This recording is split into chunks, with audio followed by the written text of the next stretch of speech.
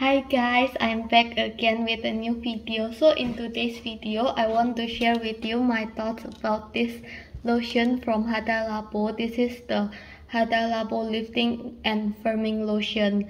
So I got this in the Singapore drugstore for around $16 to $20, and one bottle of this is 170 milliliter.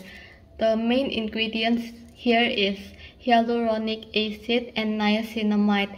As usual, Hada Labo products are usually free from alcohol, paraben, fragrance, colorant, and mineral oil. So for this line, the claim is to improve the sign of aging and reveal a more lifted, youthful radiance and smoother skin.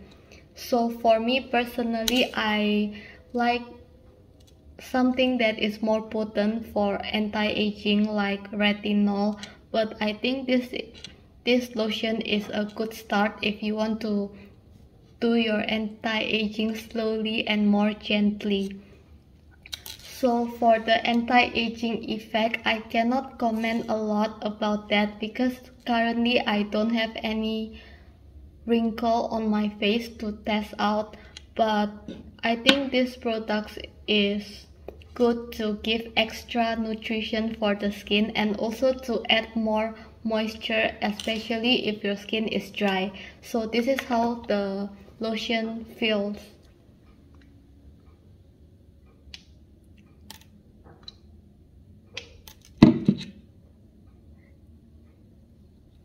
So as you can see, the toner is on a thicker side, but it's still easy to blend and absorb quickly, but not as quick as watery toner.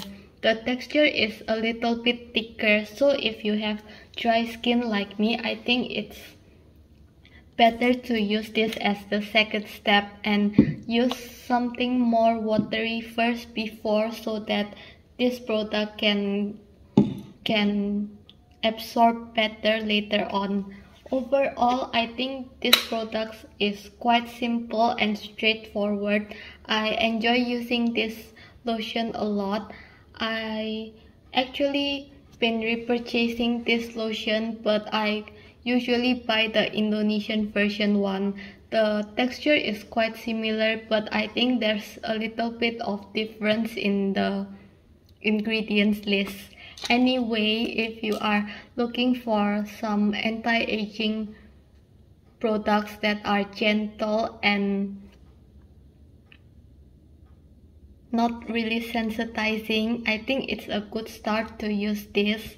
The lotion is quite moisturizing and not very expensive too, in my opinion. Anyways, I think that's it for today. I hope the review is useful. I'll see you guys again in my next post. Bye bye.